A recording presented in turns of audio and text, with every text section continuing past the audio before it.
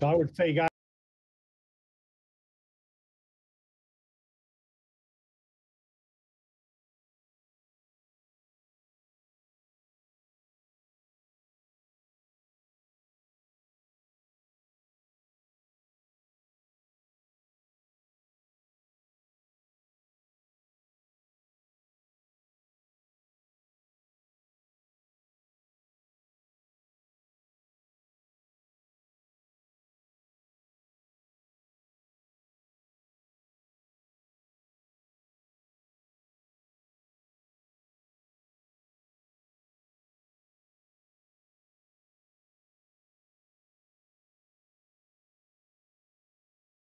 I'm going to go ahead and get started. My name is Kate Festa. I am the supervisor of special education. I'm just going to ask anybody on this call who's not speaking right now, if you guys can just mute yourselves, because I want to make sure there's no feedback. And I just want to welcome all the parents and students, guardians out there that are watching today's presentation. I think this is an exciting opportunity for us to hear a little bit more about transition and getting our special education students ready for what comes after high school. So we have a lot of presenters today. We're going to hear a little bit from Western Connection, the Academy of Western Connecticut. We have the Department of Developmental Services here with us, a representative from the Bureau of Rehabilitation Services. We also have Ability Beyond, our judge from Probate Court, Naugatuck Valley Community College, and also Kennedy Center. So we have a filled evening filled with lots of information. Very excited to provide us with this opportunity.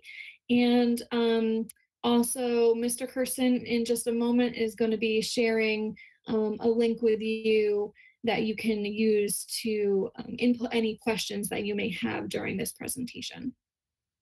As a reminder, we'll have each presenter kind of share first, and then at the very end is when we will open it up for questions and answers. Okay. All right. all right, Kate, that you're good?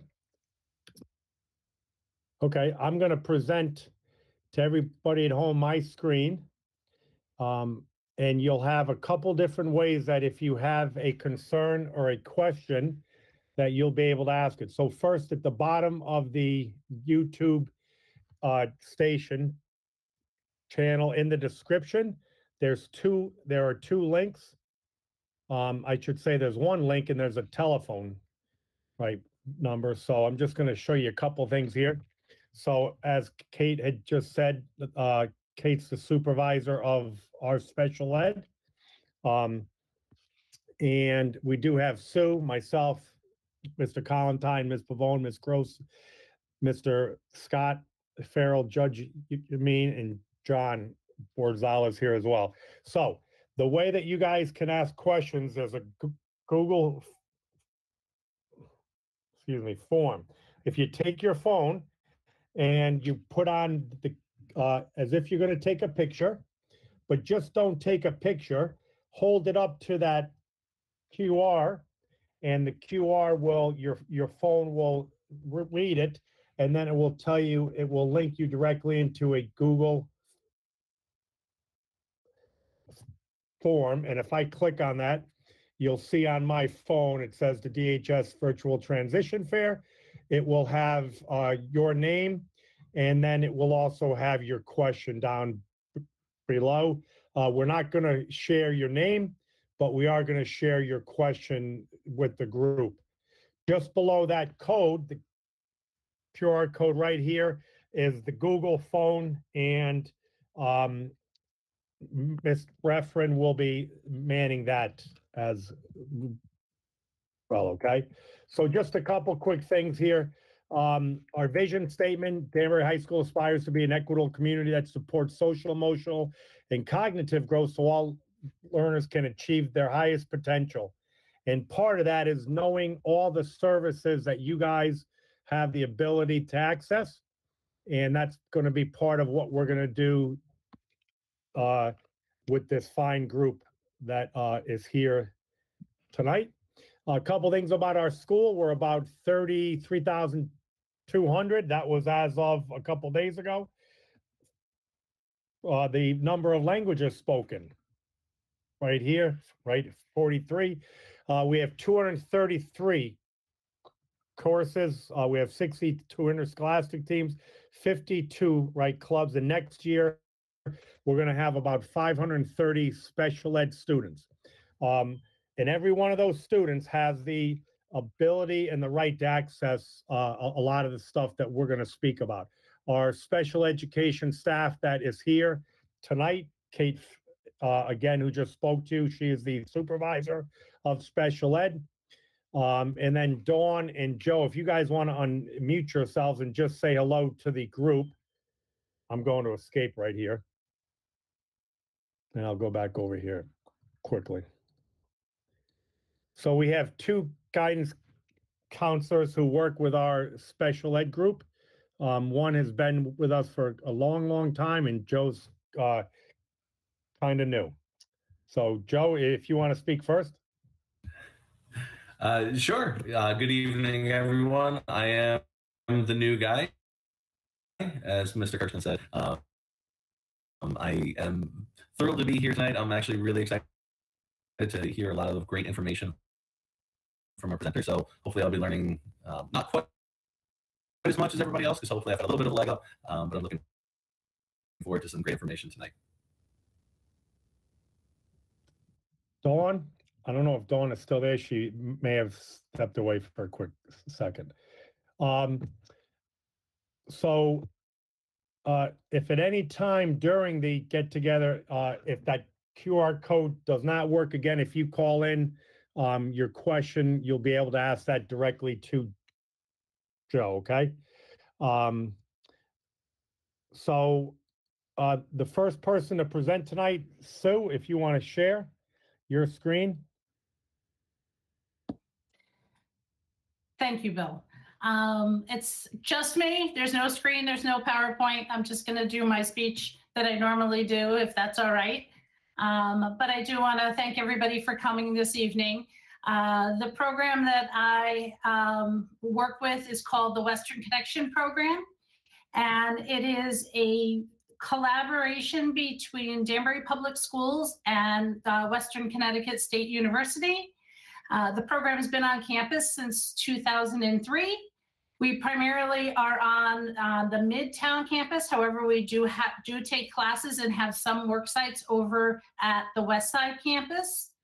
The program is a 2-year transition program for special education students, not only going to Danbury Public Schools, but surrounding districts as well. We have 3 primary focuses in our program. The first one is educational.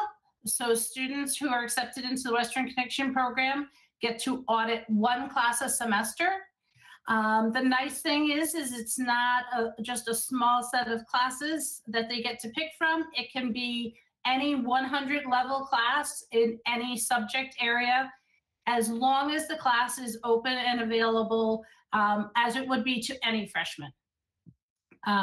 So while the students are auditing that 1 class, they get help from the Western Connection staff, as well as from peer mentors on campus. They get assigned 2 mentors for a total of 3 hours a week.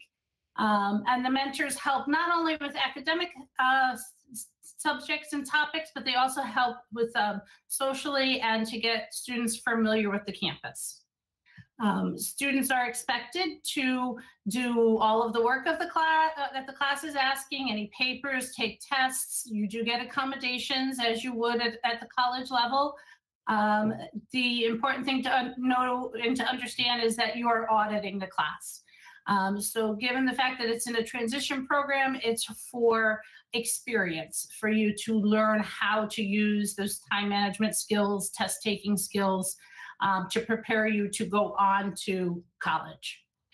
The second component of the program is our vocational component. So all students get jobs on campus.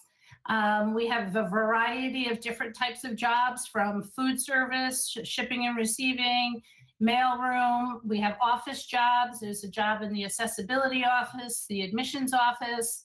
We have library, And we also have the locksmith's office. So there's a wide variety of jobs to pick from. And the goal is that every semester you get to explore a different job. So by the time you're through the 2-year program, you have at least 4 different experiences working in 4 different areas. And then our last main component of our program is our social component. The students that are accepted into the Western Connection program are have the ability to attend any sporting events, any theater events, anything that's going on campus that any other freshmen would be have availability for. We also have that availability. We try to utilize those services and go to as many social events that we possibly can. The program as a whole, as a group, does 2 social events a month. And the students also are expected to join a club on campus and go to the weekly club meetings.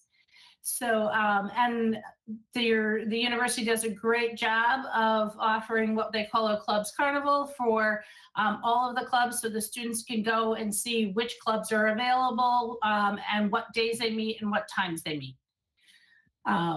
We also do a social skills group, a weekly social skills group, as well as a girls group and a guys group. I could go on for a lot longer, but I don't want to take up too much time. I just want to let everybody know that we follow a similar application process as a normal senior applying to colleges. So if you're a junior right now and you're interested in the program, I am going to be sending out flyers for our open house shortly. But your September of your senior year is when you would start applying, and we go through the process from September through to the end of the school year. All right, Sue, thank you. I'm going to present my screen again.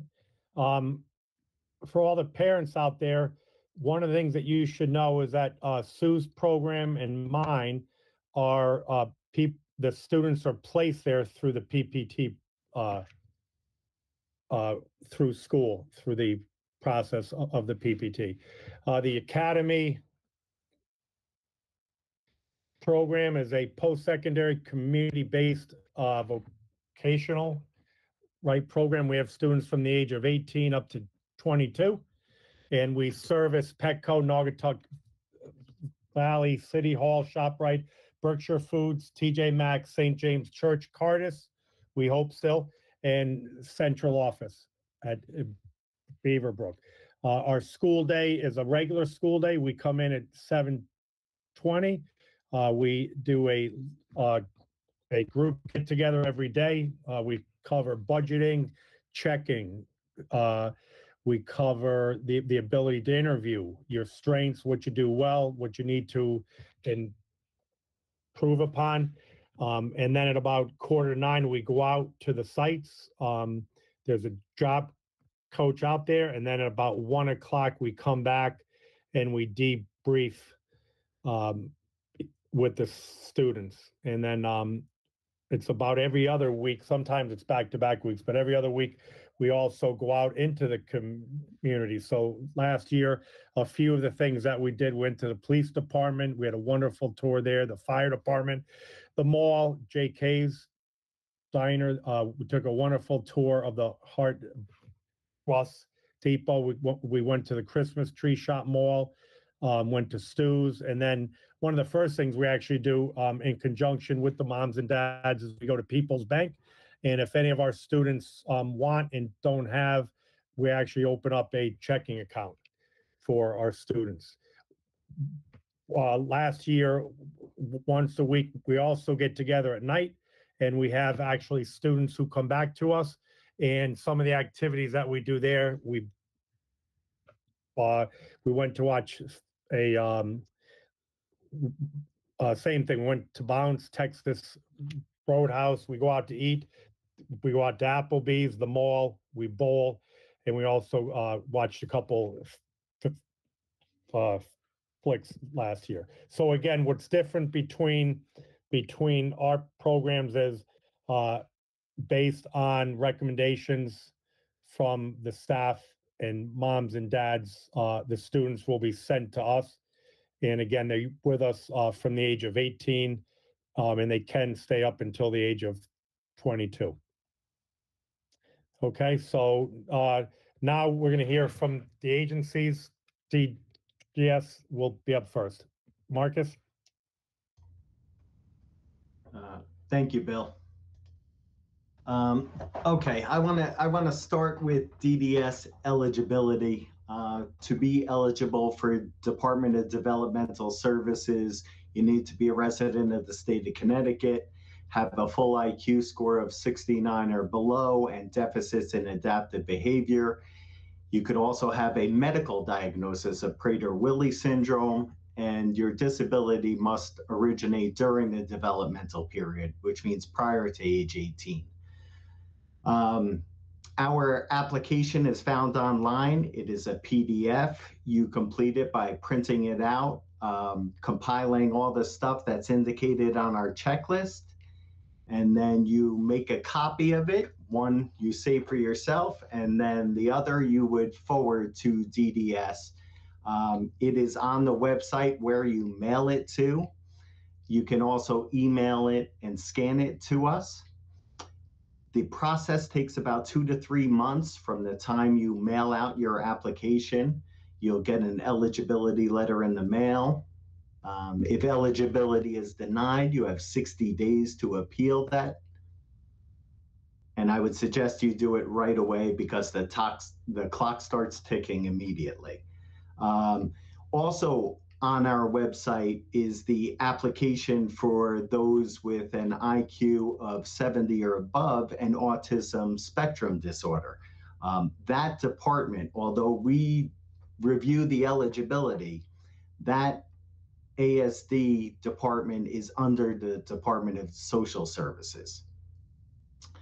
What DDS has to offer you. Okay, so you're registered for DDS and you're about 18 or anytime after 16, actually. We actually have people who visit our respite centers. We have 4 in the West region. If you are eligible for DDS services, you are eligible for respite. Some people choose one of our respite centers. You are also eligible to receive respite in-home if need be. That could be accomplished by applying for a family grant. Anybody who is eligible for DDS services is eligible for family grants up to $4,999 per year. That doesn't mean you get that every year. That means you may submit a request for a grant for something disability related, and you might receive a fraction of what you requested or the whole thing. They need to make that funding last all 4 quarters so it's equitably spread amongst everybody. What you are entitled to. You can engage one of our occupational therapists, our physical therapists, behaviorists, or nurses on a consultation basis. You can also speak with one of our transition advisors, which I am. There are 3 transition advisors in the West region. If you're in the Danbury School District, I am your transition advisor.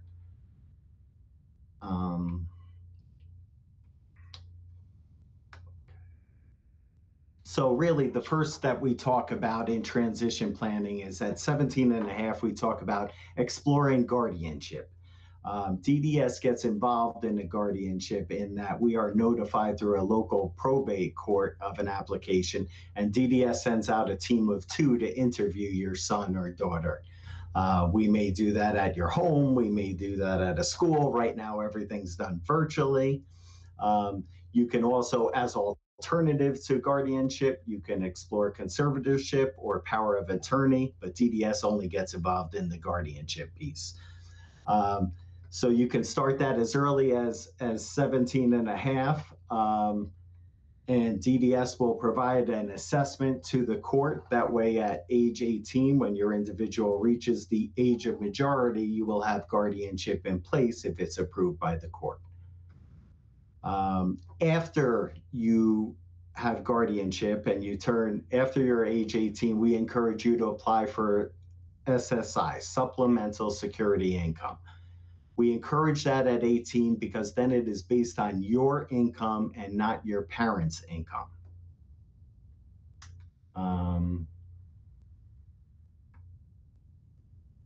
After you are approved for SSI, and sometimes you get denied, but please appeal that. But after you're approved for SSI, we recommend that you apply for Husky C.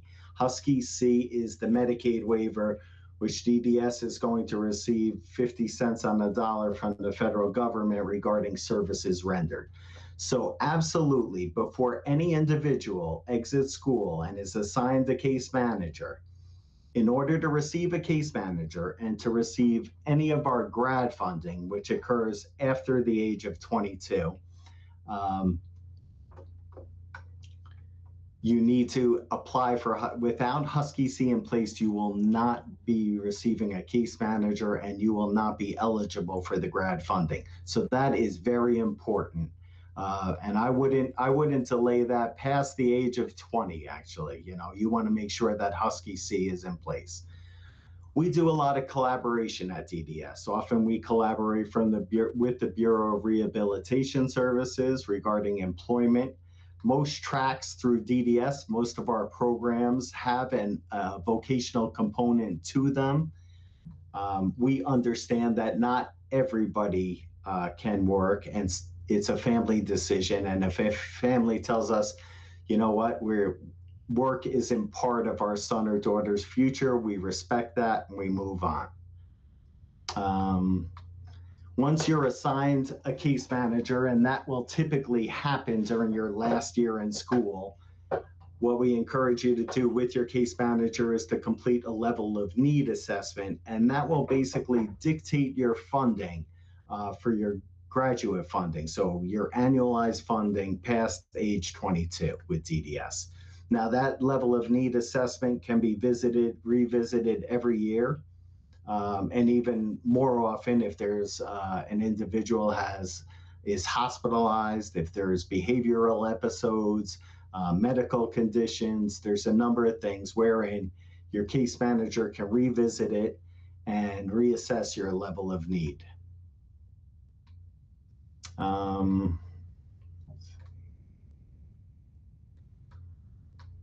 We also have some of the programs we work, or we have service providers, qualified service providers. And on our website, there is a qualified provider list, and it shows you everybody the state of Connecticut and DDS contracts with to provide those services. And some of those you'll be hearing from today. It's the Kennedy Centers, the Ability Beyonds.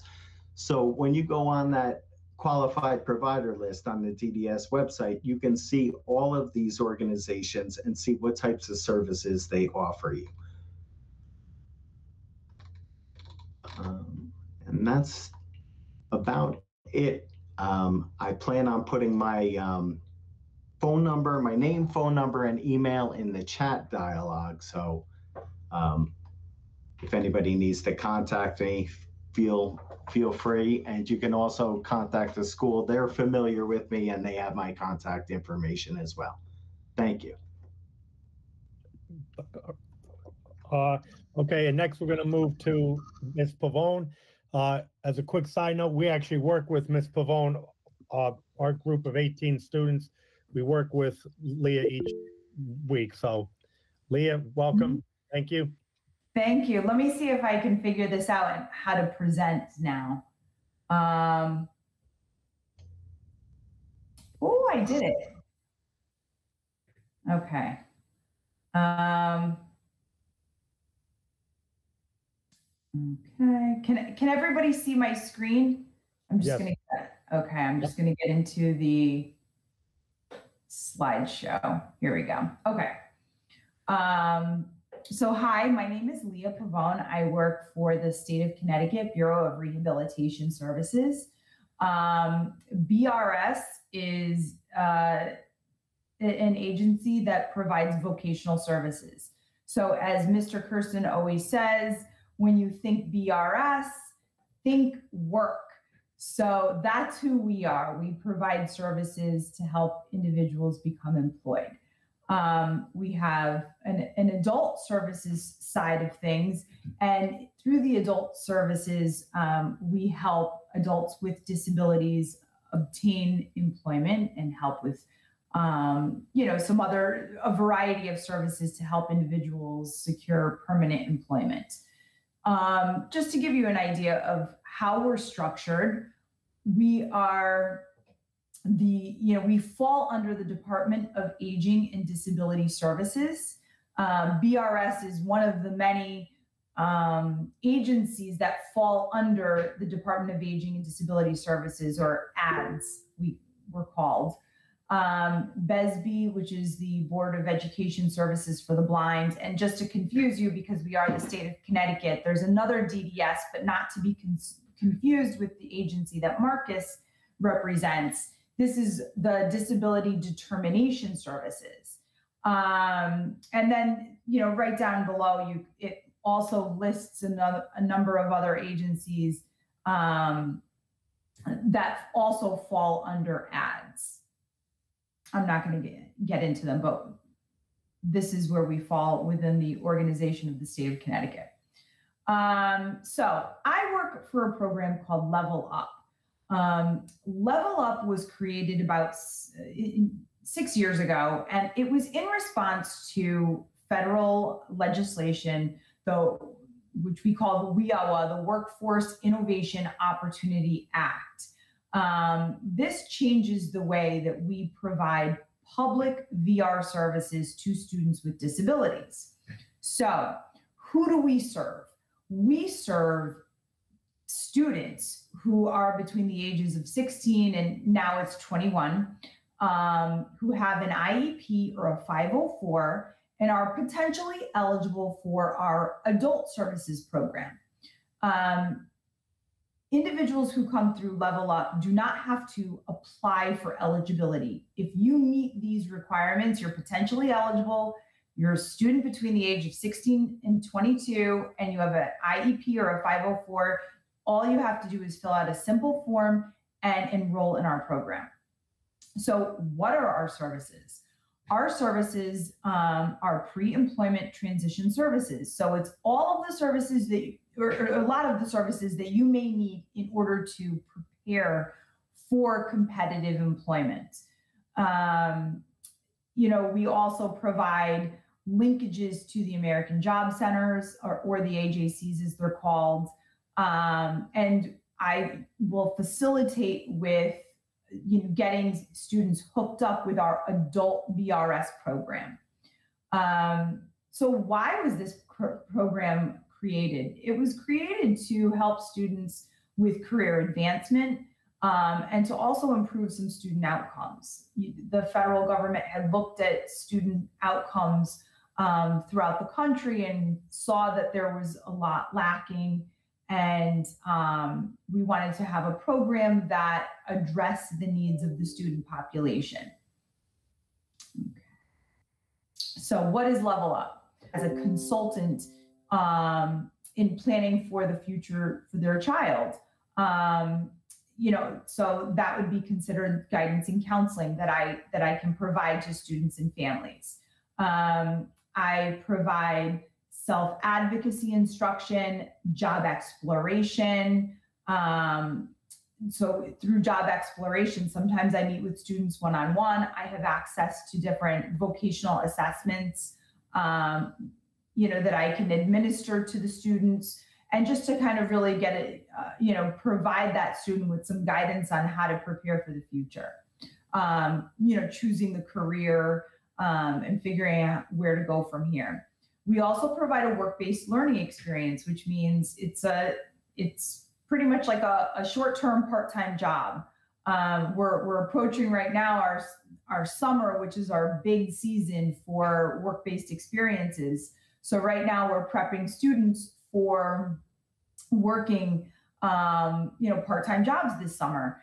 All of our work experiences are, entry-level employment. So the idea behind the work-based experience is that students are getting that entry-level experience, that first job experience. Jobs are all entry-level. They're, what their peers are doing. So sometimes we get asked, well, could you develop something very specific? And sometimes we can, but for the most part, we stick to those entry-level experiences because it's just to give students that taste of what it feels like to work. All of our experiences are paid. Students get paid minimum wage. And the expectations are of a competitive job. So students may work 10 to 15 hours a week. They may work 4-hour shifts. The employers have the same expectations that they would of any other employee. We do provide on-site supports. So if you have a student that requires some extra supports on the job, learning the job tasks, we will provide assistance with that. And another service we provide is workplace readiness, where I meet with students and we work on how to prepare for the expectations of work. Okay, who can participate? As I said before, any student ages 16 to now 22 who has an IEP or a 504 can enroll in our program. If a student is interested, you should speak to Mr. Kirsten, Ms. Kernahan, and they can help get you started. The best time to connect is 2 years prior to exit. So when we say exit, we mean leaving school. We don't mean graduation. So if your student is going to stay in school and you know this until 22, the best time to enroll the student is when they enter the transition program. However, if you have a student who's going to take that diploma and leave the school system after senior year, then you would want to enroll your child when they're entering junior year. Okay, important to know, we do not provide transportation. Since we are preparing students for competitive work, transportation will be, up to them, up to the student to get themselves to and from work. But we do provide assistance with helping them learn the public bus route, by referring students to, for travel training through the Kennedy Center. A lot of times also in the transition programs, I know Mr. Kirsten does this in his program where he works with students in learning the public bus routes. Okay, so how are services delivered? Well, we do a lot of things, in groups. So right now I work with Mr. Kirsten's class at the Academy and Ms. Kernahan's class at Western Connections. And I think pretty much the whole class in both of those classes, they're all on my caseload. So now that we're virtual, I meet with the students every single week. I talk about a variety of topics. We talk about a lot of like the workplace readiness, like skills that you need to get a job, interview skills, how to make a good first impression, how to, present yourself for that interview. What are the expectations at work? What, appropriate behaviors at work, problem solving on the job. And we talk about self-advocacy. We talk about disability disclosure in the workplace, why you would want to disclose, how you disclose. We talk about disability disclosure in colleges, who to talk to, how do you disclose, what documentation they need. A variety of different topics like those, we talk about on a weekly basis. When things were normal before COVID, I usually met with the groups about Ms. Kernahan's class about once a month and Mr. Kirsten's about once a quarter. And when he was talking earlier about going out into the community, they actually came to my office in Danbury. And we met in my office. We had a big conference room and I met with all the kids. And that was really great because they learned where we are located And we're actually located, our Danbury office is in the same building as the Department of Social Services. So they got to see where DSS is located and where we're located. So when they graduate and they come or they exit the program and they're ready for adult services, they already know how to get to our office. And they, in some cases, they were able to meet the adult counselors and they were able to ask questions and get to know the adult counselor right there when they were meeting with me. The work. Yeah, I'm going to interrupt you for just 1 second. I think that your slideshow is not, we're stuck on that very first slide that says work-based learning experience. So I just wanted to let you know that we're not seeing what you're doing.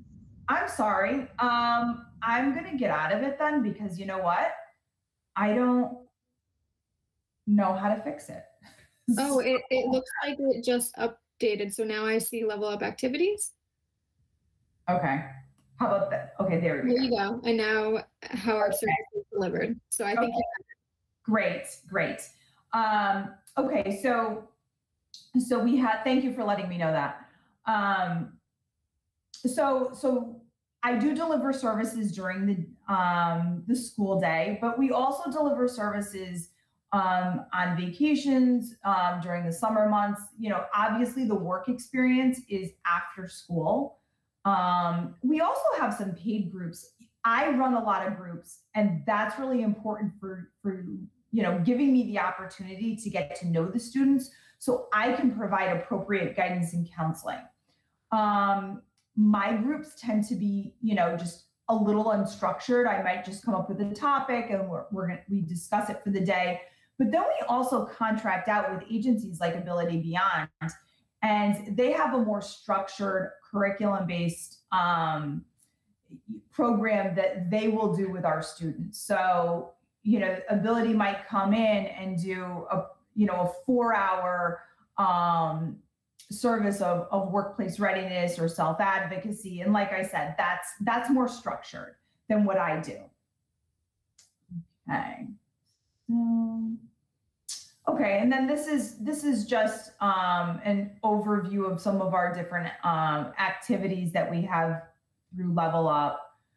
We also provide some informational interviews, job shadowing opportunities, which means students actually go out into the community. They might meet an employer, have an opportunity to ask questions, might, you know, shadow at a work site just to see what that job is like. Because a lot of times kids say, well, I want to do this, but then they really don't understand what that means. So informational interviews and job shadow opportunities are really great in helping kids get that hands-on experience and actually get more information regarding different careers. Okay. So just to give you a little bit more information about our work-based experience, we give a total number of hours for the work-based experience. So this summer, and you will never hear me say this again, ever, but this summer we have a lot of money and we want to spend it. So, but I don't think anyone's ever heard me say that as a state employee, but this summer we can say it. So this summer we're offering students 80 hours of a work experience, which means they can work about 10 hours a week for 8 weeks. In the past, we've done work experiences for 40 hours, 60 hours, but this summer is it's really great. It's 80 hours, but that varies every single year. So next summer, it may not be 80 hours. We may be back down to 40, but I don't know. I don't know. We know these things, you know, from year to year. So we do prioritize students who have no work experience. We prioritize students who are exiting next year. But other than that, you know, this summer we're giving a really nice experience. Here is my contact information. If you would like to contact me, we are not in the office right now because of COVID. I suspect we will be in a few more months, but I'm not sure.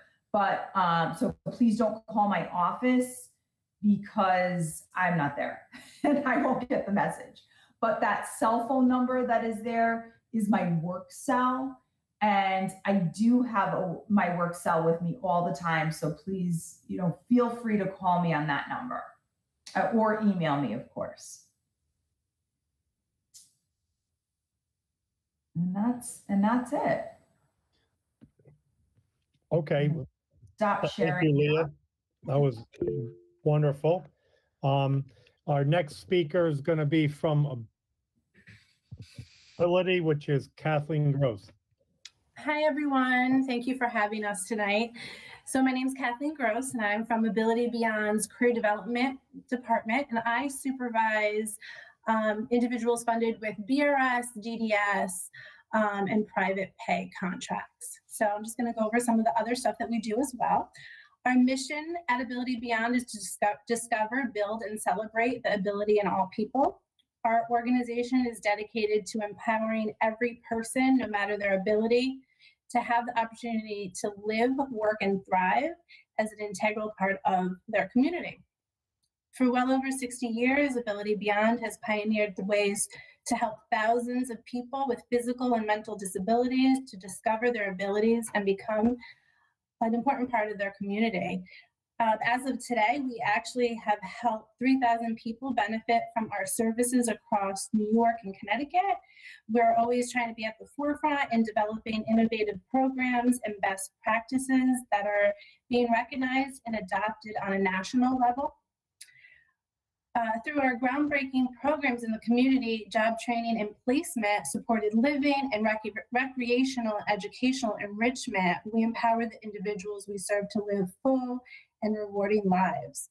We're always trying to go beyond to ensure that the people we serve have bright futures, a place to call home, enjoy independence through work, and have a forever home where they can age with dignity. We work with a large variety of funding sources to support post-school services in Connecticut. To just name a few, the ABI program, your rehab services, the Board of Education and Services for the Blind, DDS, Department of Mental Health and Addiction Services, the Social Security's Ticket to Work program, and as I said earlier, some private pay contracts. Ability Beyond is an employment first agency. Excuse me. Employment first is defined as employment being the first and preferred outcome, regardless of the level of disability. Everyone, no matter where they are receiving services, whether it be day program, transition, individualized day, will be working on an employment-focused goal. Individuals with disabilities should have the right to work in real jobs, earning a real wage, which is essential if citizens with disabilities are to avoid lives of poverty, dependence, and isolation. Have the right, if able, to work in a job fully integrated within the general workforce, working side by side with coworkers without disabilities, earning a minimum wage or even higher. They should also have the right to access for assistance to support and ensure job success if they require that support, have the right to pursue the full range of available employment opportunities, and to earn a living wage in a job of their choosing based on their talents, skills, and interests. Through some of our employment programs, we help the individuals we serve by training them for fulfilling work opportunities, providing job placement assistance. We work very closely with Leah and some other level up counselors at BRS. We also work with the DDS funded individuals for sometimes to find the job, but they also provide the long-term supports on the job. Our dedicated and experienced staff will design individual strategies to help meet each person's employment goal. We provide group-supported employment, career development services, work readiness, just kind of piggybacking on what Leah said, some of those work-based experiences, self-advocacy classes. We also have customized employment. We pride ourselves on customized employment and always kind of adding more tools to our toolbox. Assessment services and job shadowing through Connecticut and New York. as a part of the Social Security Administration, Ticket to Work Employment Network, Ability Beyond is also able to assist individuals in reaching self-sufficiency through full-time work and going off entitlements if that is their goal. Our employment supports include assistance with career exploration, resume building, job search, networking, assistance to find the right opportunities, online applications, interview preparation, assistance with disclosure, negotiating reasonable accommodations, initial onboarding and intensive job coaching to ensure success, ongoing long-term job counseling and coaching, assistance with developing natural supports in the workplace, and career-driven goals. We have a very holistic approach to seamless transition. Ability Beyond's transition services empower people with disabilities to build their careers and create brighter tomorrows, discovering their unique interests and strengths, expanding their networks of support, creating opportunities for experiential learning, achieving their personal goals, career exploration, internship opportunities for real work experience, and volunteer experiences to build their resumes and networks. Our team decides, once the team decides on the individual is ready, that the individual is ready to get a job in the community, Ability Beyond will work to secure funding for the employment specialist from career development to work with that individual to find and secure that employment. Depending on the individual's specific needs and funding, the person may find a job and work competitively in the community with continued supports. BRS is short-term support, so they would help the individual, fund the individual to get the job, support them to get up and running on the job, and then if they did qualify for DDS services, the individual would transfer over to DDS funding, and that is the long-term job support. We also find the job and work competitively in the community with job coaching supports, transition to our individualized day program. So like I said, we're an employment first agency. If the individual wants to work and that is their goal, but maybe they can't work by themselves, maybe there's a safety concern, we do and have individual day funding through DDS, and that's where staff would be with the individual while they're working for that one-to-one support. We also like to make sure that each individual, also given their goal, has a full week. So maybe they only want to work 3 days a week and go to day program the other 2 days a week to maintain those social skills. We can also, depending on their needs and their funding, also look at that scheduling too. Daily activities of a day program might include visits to parks and zoos, go hiking, attend sporting events, arts and crafts, theaters, photography class. Right now with COVID, we do a lot of virtual classes, but then we do have some individuals on site. I believe we're doing half-day programs right now, and we're looking on expanding more individuals coming back to program in person and extending those days. For example, they all meet at 9 o'clock at the hub. That's our main building over in the corporate park. They do a morning sharing and social activities. At 10, they participate in recreation or volunteer opportunities. 12 o'clock, they all have lunch together. 1 o'clock, they'll go to the park for a group hike. And at 3 o'clock, they're usually on their way home. With our transition program, so that is also like a day program, it is essential for the individuals to take the Sweetheart Bus to transition, because in transition, our main goal is employment at the end. So that gives them that independence to already know how to navigate the Sweetheart Bus. So designed to allow the individual services and the goals to be met, they all take place in the community, supported one-by-one staff. If it's a day program, recreational activities, going to the gym, the movies, volunteer, like we said, transportation, behavior supports, enhanced supports when needed, and also residential programs. All programs due to COVID do have a decision tree at this time. Individuals must meet some criteria like being able to tolerate and wear a mask, temperature checks, ability to maintain social distancing. Obviously, that's not always easy, so at least being able to be prompted to follow the social distancing rules. Like I said, reduce capacity in the buildings, the remote option. We do have enhanced cleaning of all program space and buildings, reduce community outings, for the day program into transition services. We've really been trying to think outside the box to, in order to get individuals back. I believe they've been back since like September in person.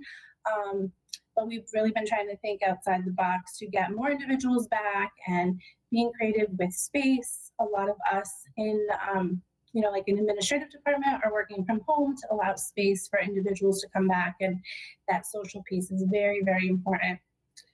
I believe the DDS representative Barkus went over it, but it's all looked at as the level of need, the lawn score, to be eligible for one of our day programs. So 1 to 2 is usually ISE, and that's where I supervise that and the individual supported employment. So very career driven, wants to work, needs some assistance maybe on work for the check-in. Lawn 2 to 3 is a transition program, or as well ISE, they really want to work. And lawn 4 to 5, transition program, but ISE should be at least, we like to talk about it a lot at their team meetings. Let's talk about work. Anytime ISE is mentioned, that's work related. And then a lawn 6 or more is a day program. That's all I really have. Right. Thank you, Kathleen. For everybody who is at home viewing this, remember, you will be able to watch the tape version as well. There's lots of great things here, stuff. Scott, you're going to be up next. Naugatuck Valley. Thank you, Bill.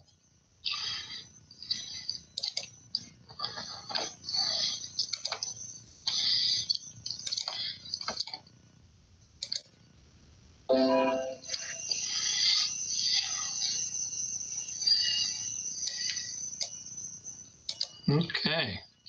So, good evening. My name is Scott Farrell. I'm Assistant Director of Admissions here at Naugatuck Valley Community College Danbury campus. Just going to take you through a couple of slides, give you a good idea of who we are and what we do. So this is where we are located, on the corner of Main and West Street. Actual entrance is on 7 West Street. We have 20,000 square feet, 12 classrooms, 3 computer labs, a health lab, student lounge, faculty office, and 2 conference rooms. So again, we've expanded. We've been here now 11 years in Danbury. This facility on Main and West, we came to about 3.5 years ago, and it's going real well. We were outgrowing it for a while. COVID slowed us down based on not having classes, but it looks like for the fall, we're going to be back to having classes on campus, a lot more. Right now, we're doing about 10% of the classes, and we expect a lot more participation by students.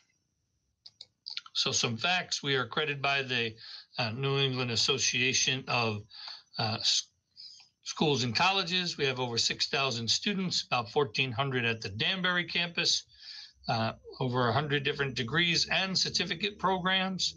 We also have Learn to Earn programs. So these are short-term programs to learn a skill, anything from CNA, welding, manufacturing, bookkeeping, PCT, patient care technician, pharmacy tech, bunch of things. We are open enrollment, so anybody who wants to come can come.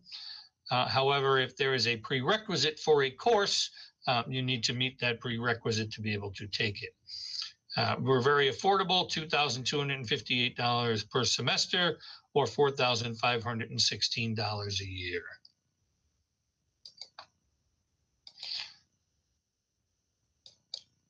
So why should people attend Naugatuck? Well, again, our professors have office hours, so they're there to be able to help you and assist you. We do have free tutoring through what's called ACE, Academic Center for Excellence. So again, between these two things, you're not in this alone. We have the tutors are both professional tutors and student tutors. So depending on what level of tutoring you require, we have about an 18-to-1 student ratio. We do have the free bus pass. So again, students who have learned how to use that HART bus system, they can take it to get here. Once they have their pass, if they're leaving here and need to go to work, they can use the pass to go to work. So I think it fits into a lot of the things we talked about here, and making sure employability, but also, again, getting them some skills. and then credits transfer. So if you take credits here, we are originally accredited, so you can take them to other schools. If you complete here and now you want to go to, say, Western, get a bachelor's degree, you could do that. Or again, if you went to another state, you'd be able to take the credits with you also. And so we have a very easy admissions process. It's an online application. You fill it out. Need some basic information. So there is a copy of your transcript. So we have an idea of how you did in classes, so we can identify what level of math and English we'll start you with.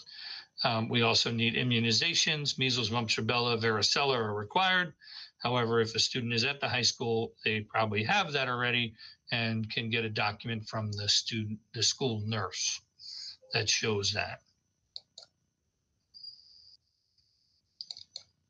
So we do have a disability services office. Terry Latella is our counselor there. So she's the one who will review the IEP 504, any psychological testing that has been done, and then be able to use that information to figure out what kind of accommodations might be required and would help the student out. Again, the law from the high school to the college is a little different, fall under the Americans with Disability Act. So there are certain things we can do, but not everything that you might have had while you were in high school. So most important is at Naugatuck Valley, students achieve their goals. So again, that's, I think, the most important for us to know about your student is, what is the goal? What is the expectation? What are we trying to do to help them get there? And if you have any questions on it, please feel free to reach out to me. We are on a rotating basis being on campus, so calling is probably not the best because I'm not always here. Right now it looks like Monday and Thursdays, but based on schedules and things that happen. But if you email me, no matter where I am, I always have access to my email. So if anybody has any questions, please write them out, send them to people there, and I'll be able to answer them, or you can reach me individually and I'll be glad to help you out in any way I can. Thank you so much. Have a great night.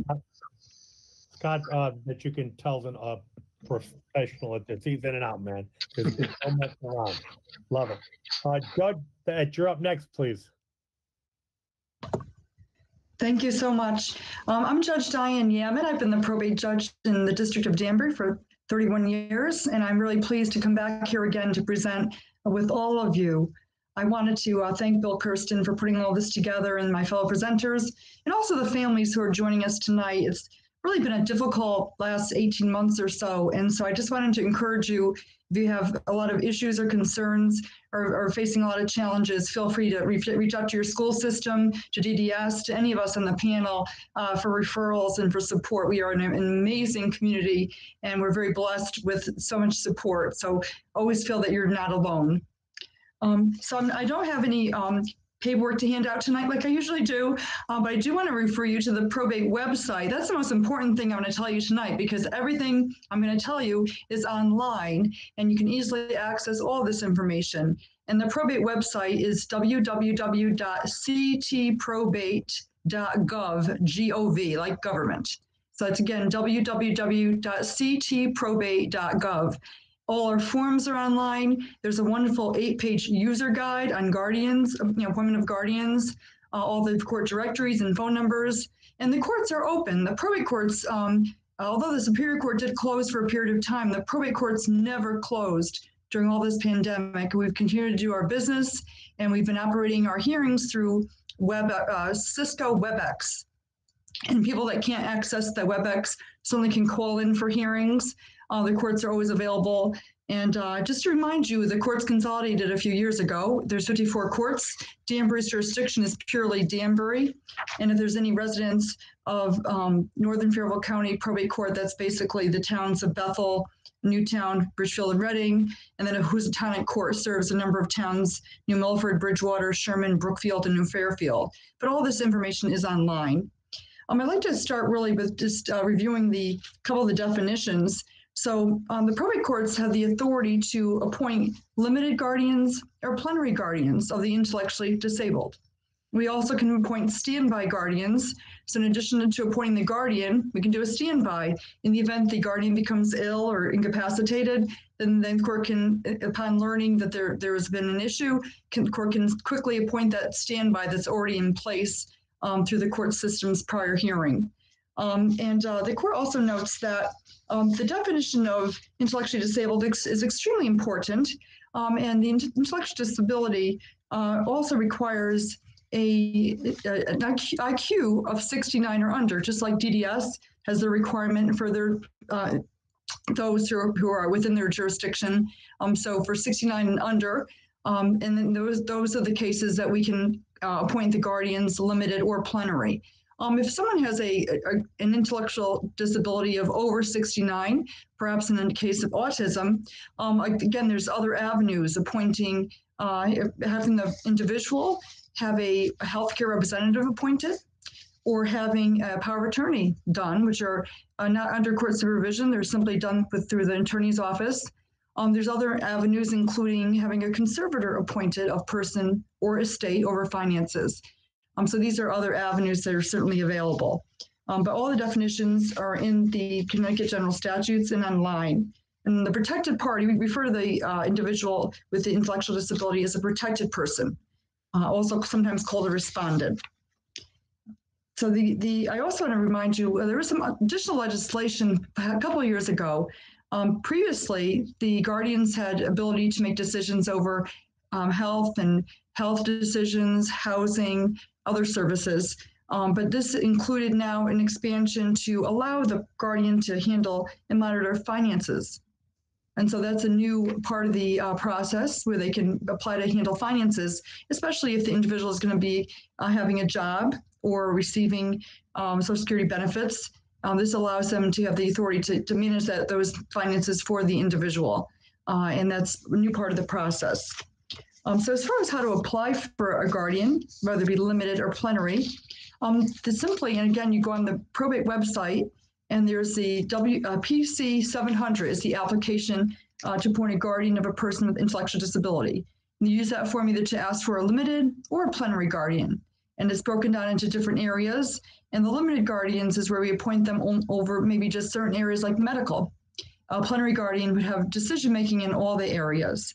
So it's a PC 700 is the application form. Also is required is the non-refundable $250 filing fee made payable to Treasurer State of Connecticut. There can also be a fee waiver by the petitioner's fee waiver if the person who's filing, usually the parent, qualifies. Also, another form called respondent's fee waiver, and that respondent's fee waiver is so that the court-appointed attorney will be paid by the state if the person with a disability meets the criteria to have a fee waiver granted. And the fee waiver is a PC 184A. And then there's acceptance forms, a PC 7705. Again, all this is online. And the acceptance form shows that they're willing to serve. So we do need these applications in place. I told you there was a new statute a few years ago to allow authority over finances. So it's a PC 7007. That's the application for the authority to handle finances.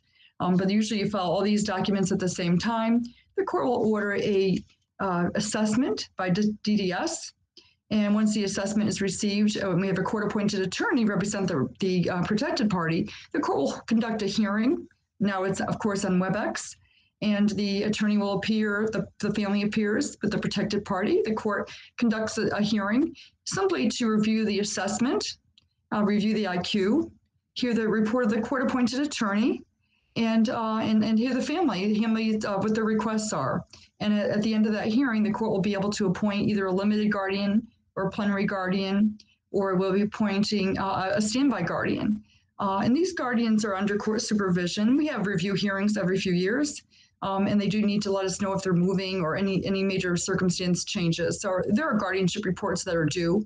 And as far as the finances, once they're appointed, the court has the ability to waive any accountings. We know that often the families are doing accountings for Social Security, so we don't always have to require accountings, and we can waive that. The other requirement, if it's over financial authority, the person's assets have to be under $10,000. And if their assets are over $10,000, they really need to go the route of having an application for a conservator appointed. So that's pretty much the gist of it. Again, all the information is online. Again, I'll give you our probate website, which is www.ctprobate.gov. And you'll find all the forms and information online. Thank you so much. Great, Judge. Thank you. And last but certainly not least is the Kennedy Representative John Wardzala. Hope I said that right, John. Yep. Yes, it's Wardzala. It's actually Ward is in Guardian and Zala is a river in Austria. So if you put them together, it's Wardzala. That's how you pronounce it. And you did. So thank you. Thank you for that. I'm going to, let's see, I'm going to share this. I'm not sure if you could see anything. But let's see, Google Meet, select training. Here we go. So before we kick it off, I'd like to tell you two stories. One is they're success stories of the transitional students that we work with in terms of travel training, and I'll get into travel training, the nuts and bolts of it in a second. And I apologize, my camera's not working. I think it's burned out from all the Zooms that we've done over the past year. But again, part of COVID has taught us to be agile and adaptive, and that's what we've done at the Kennedy Center. So speaking of which, our travel training program, it's fantastic. So one of the stories is we had a transitional student, and again, we're all over the state of Connecticut. He lived in Milford. He loved Mark Twain. He just adored Mark Twain. So he learned that the Mark Twain's house is up in Hartford. So he was taught to take public transportation from Milford, where he lived, all the way up to Hartford. And that included, multiple buses, multiple transfers, 2 trains, Metro North, the Hartford line. And now he goes up there and he volunteers his time. So he doesn't even have to go up there.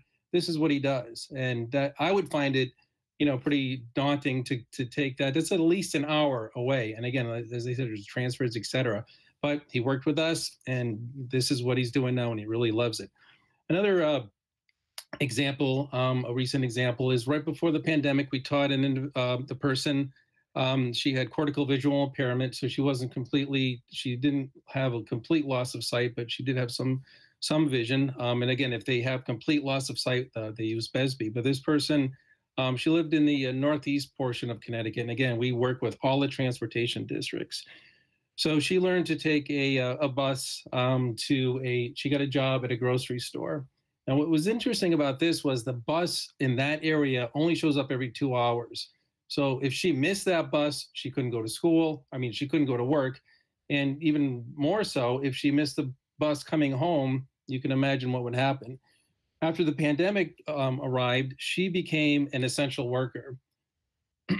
Excuse me. So she was able to continue on doing what she had to do, which was, maintaining her job, taking the bus to and from work, and she got to be an essential worker. So, and she's still doing that as we speak right now. So it was a great success story, and we're continuing on that. So I'm going to try to launch this, and it says I can't share my screen, but that's okay, because what I'll do is I'm just going to talk. Is basically just words up there anyway. So our travel training program. We work with transitional students. For this instance, it's a free program. We're all over the state of Connecticut. It doesn't matter where you are. If there's public transportation by you, we're there. We've had this program since 1991, and we've trained over 5,000 people in the state of Connecticut on how to take public transportation safely in their community.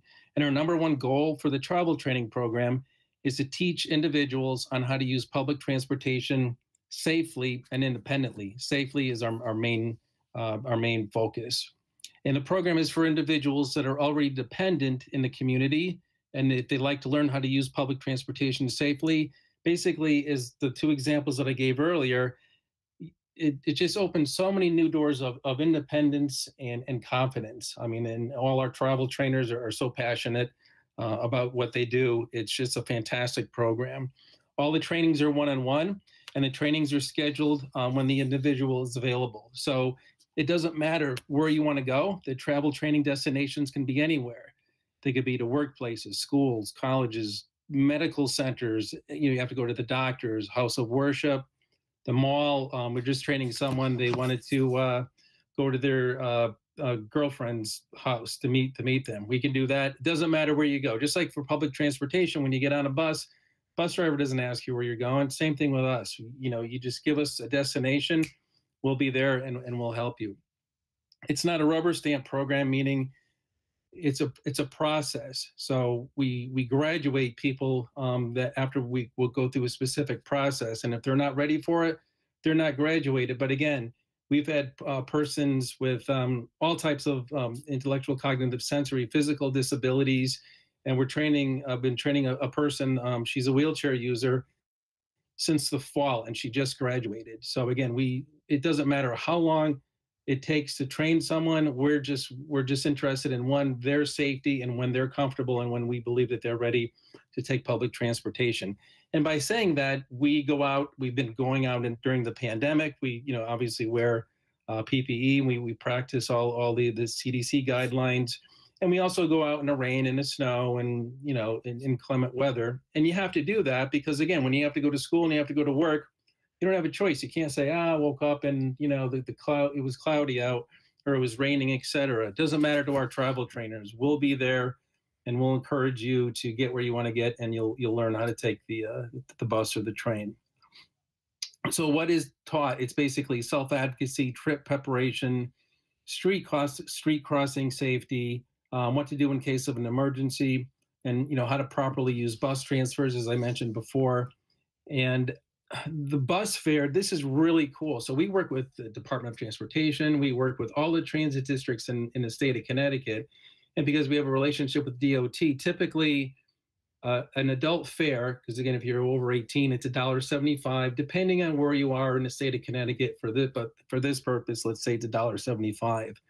What we have through the state of Connecticut is, if the person has a disability, they work with the Kennedy Center, and they can get, it's called a reduced fare ID card. And at the end of this, my talk, you can feel free to, to contact me, and we can show you how to do that. But what's great about it is you only have to pay you get 50% off of the bus fare or the train fare. So you can imagine the savings you get, and again, this also applies to seniors as well, including those persons with have disability. But if you're taking a train from New Haven all the way up to Hartford, you get 50% off. So if you're going to take public transportation to your job, you get 50% off. So that's a huge savings. What our program does charge, we don't charge, but the only price that you do have to pay is when we're travel training, you will have to pay your own bus fare, right? So again, when we start working with you, we get you the reduced fare ID. It's 50% off, and you can't beat that. You can't beat that price. It's a fantastic, and it's a one-time fee of $5 for this little card, and it's good for your lifetime. If you lose it, it's $10. But again, that's a little nudge not to lose it. But again, we help work with you to get the card. It takes about 2 weeks, and it's a fantastic savings. And again, it's an incentive to take public transportation. So it's great. And again, the outcome, you get skills that are confidence builders, and the independence that you get, that you need to where you want to go. So you're not stuck in the house and you're not asking for people for rides. And what we do also, after you graduate this program, we don't okay, that's it. We never talk with you again. We actually have follow-ups. So our travel trainers, they would contact, a trainee that has graduated 1, 6, and 12 months after the fact to see how they're doing. So let's say you have an evening course coming up in, let's say, the fall, hypothetically. Well, then your spring course is in the morning. No problem. We'll train you and reach wherever you want to go. Any new destinations, let us know. Again, there's no fee, and we'll train you, continue, because again, nowadays, in terms of the public transportation, things are changing rapidly, as you all know. And, certain times there's bus schedules that are changing, et cetera. And as a positive, this summer, public transportation is going to be free on weekends. So again, I mean, what better incentive is that to learn how to take the bus. And again, we're open, 12 months a year. So if you're interested, please contact us. We'll be happy to do the travel training. And again, any new destination at any time you want, it's fine. And how this process works is you just send us an email. And again, I apologize for my screen sharing. Actually, is anything showing up right now? Nothing? Okay. All right. That's what happens. No problem. So again, just, when you contact me, we'll be more than happy to send you a referral form. You just fill out the referral form, you send it back to us. We'll get back to you. We'll start an intake, and that's it. Now, what I like to offer, that's my 10-minute presentation, but what I really like to offer everybody, it sounds like a commercial on TV, but what we do is we also offer a presentation during the pandemic. It's called a travel training guide. So after we have a presentation like this, you get some people that are still on the fence. Well, I'm not quite sure about travel training during the pandemic. We get that. Again, we've been going out throughout the pandemic. Again, none of our travel trainers have gotten COVID. So we've been, we've applied by, the CDC guidelines. But what we do offer is, for those that are on the fence about it, we want to keep the pulse going. We want to keep the excitement going. So we have this presentation, and again, we typically, I would say it's about 15 minutes. We would send you a Zoom credential. You would Zoom in. And if the person doesn't have internet access, no problem. What we do is we print out the PowerPoint presentation. We'll have a phone call, and we'll just say, go to page 1, page 2. And what this travel training guide is, I can't explain enough how invaluable it is. It basically talks to either the parent or the guardian, and it alleviates fears and concerns. We go over all the steps that we take to do travel training. And then it's a leave behind. It's like if you go to the doctor's office, you don't remember most of it when you leave. It was initially set up as a booklet. And this is what we did after we met with the parent, the guardian, or the representative. We would leave this behind. So now what we do is, thankfully through technology, we would send you the PDF when we're done. But again, we go through all the aspects to ease any of the anxiety with the person that's about to be travel trained, or if they're on a fence about it. So again, we'll be more than happy to do a presentation, again, in the evenings, during the day, at your convenience. And again, that keeps the interest going, because what we don't want to say is, oh, okay, after the pandemic, we'll call you. No, we're slammed in a good way. We're very busy. So the sooner you contact us, you'll get on the list, and we'll be more than happy to do a presentation for you. So again, if you have any questions, please let me know. And again, we'd be more than happy to do a presentation, and equally happy to do travel training for you. And again, we're throughout the state of Connecticut. So if there's a transit district nearby, we're on it, pun intended, and we'll help you get to where you want to go. Thank you. Thank you, John. That was fantastic. One of the things for everyone who is at home watching, I am reminded of not only all the wonderful things that are available through DDS and BRS and Naugatuck and the Kennedy Center and Ability, but also the people, most importantly, who work there, and working with them for quite some time now. If you have any questions or concerns, please get in touch with your teacher, your case, the case manager at school, and they can either get in touch with me, but it's been a pleasure to work with these folks.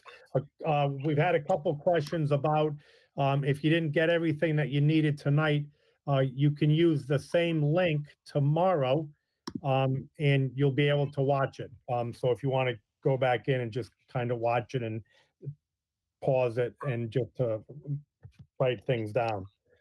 Joe, was there a couple other questions there? Yeah, there are. A few of them are sort of specific to individual students. So we'll really just follow up with those students or those families individually. Okay. The one question I think that might be a little bit more useful in general, Mr. Collentine, there was a question if somebody needs to follow up with DDS directly, if they've been waiting for a response or need to get in touch with someone, what's the best way to do that, to reach out to DDS?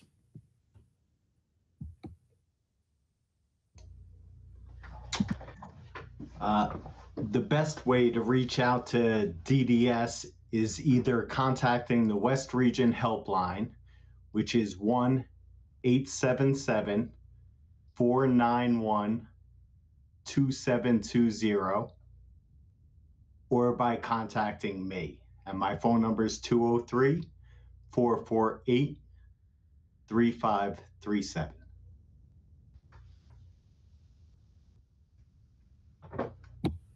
Great, thank you. I think that was it for the general questions, Mr. Kirsten.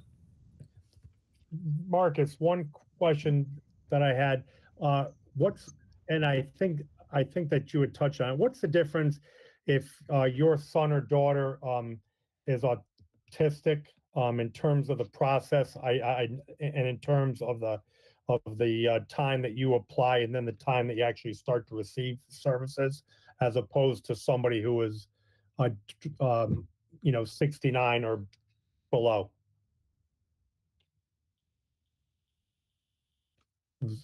Was that too vague? Okay, it's a little vague, but essentially, if you are accepted under the ASD division, which is under the Department of Social Services, there is a waiting list.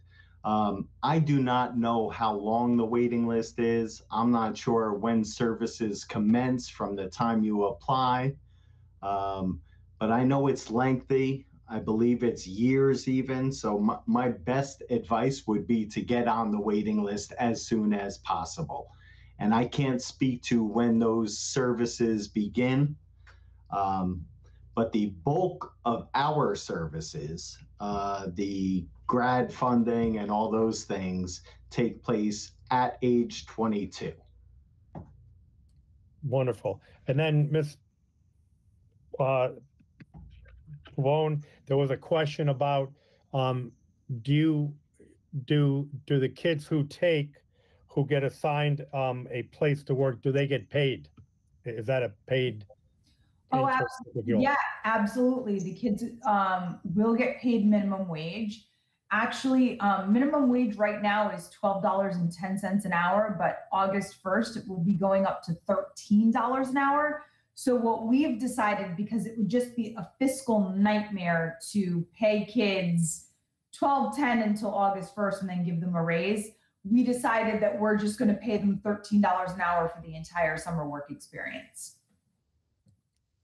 Wonderful. And then Scott, there was a question for Naugatuck.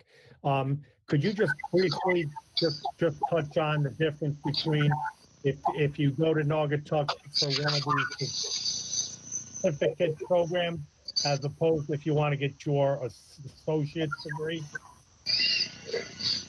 Yeah, no problem, Bill. So the biggest difference between a certificate program, which most of our certificates are usually a year long, and a degree plan is the general education requirements. So a certificate is specific to what that area is. So I'll give you an example. If we look at horticulture, so I'm going to come in and get a horticulture certificate. You will be taking horticulture classes. Those are the classes that you need. And you'll take them for the 2 semesters and you'll meet the requirement for that particular certificate. Or manufacturing, automotive. So there's a lot of different certificates that are out there, but there's no requirement to take the math, the English, history, social science that are required for a degree. However, if you do start off as a certificate and then later on down the road you decide, okay, yes, I do want a degree, you can go back and take those degree classes and then you would be able to earn an associate's degree. So they still work together, but you can take it separately. Wonderful. And Scott, are all the if I want to get a certificate in X and then somebody else want to get a certificate in Y, are they the same number of things that they have to take, credits or classes? Most certificates are usually, they still require 2 semesters. So yeah, they're going to be somewhere around 30, 32 credits that are required for it. But again, each program has broken it down. It is available on the website. Our catalog is there. In the catalog, it lists all the different certificates, so you can see exactly what courses are required. And you'll know, okay, if I want this certificate, I need to take these courses, and then I'll have the certificate. Gotcha. Fantastic. And then, Judge, a parent today asked, they had the guardianship up until the age of 21. And then, as we were talking about, if she wants to, can she reapply to get the guardianship of her daughter since it expired? I wasn't 100% sure the way she explained it, but the way that she explained it was that when her daughter turned 21, she lost it. Does that kind of sound right or no? So the guardianships, first of all, you can apply up to 6 months prior to the 18th birthday, but we can't appoint until the 18th birthday. So typically it only takes 90 days or 45 days for the assessment. So even applying like 3 months before the 18th birthday is sufficient. And these guardianships, many times they apply for them not only when they're 18 or 19 or 20, but even older. We've had guardians appointed when the person's 40. So there is no expiration of these guardianships. They do continue. Their certificates of appointment may expire, so they may have a certificate showing they have this valid certificate for 1 year, and they need to apply for a new certificate. And if someone asks us for an updated certificate of appointment, we're going to check and make sure that their file is up to date, that they follow all proper guardianship reports that are due, and that they've notified of any address change, etc. So we'll make sure the file is up to order, as we always do when we do our review hearings. But there's no need to reapply. Gotcha. Kate, did you have anything that you want to say just to kind of wrap things up? Yeah, I just wanted to thank everybody for participating again, all the presenters. There was a wealth of information. I'm sure that parents have been taking furious notes. And so I really do appreciate everything that was shared. Judge Yarman, I think it was you that stated earlier what a difficult year this has been for everyone. And so I appreciate, everyone taking their time, many of you out of your personal lives to participate in this, and for parents for taking the time to join. I also encourage you, I think that a lot of this information is just kind of the basis and the foundation for what many of you as parents may need to really fully understand all the ins and outs of each of the agencies that was discussed and programs that was discussed tonight.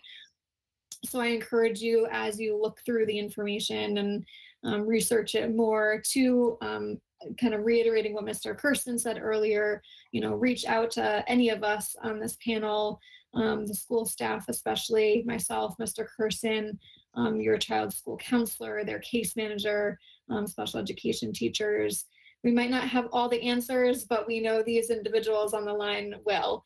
So if we don't, we can help to connect you and get the answers for you. Thank you again, and I hope everyone has a wonderful night.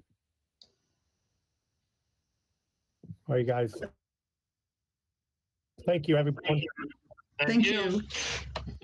Thank you. Thank you.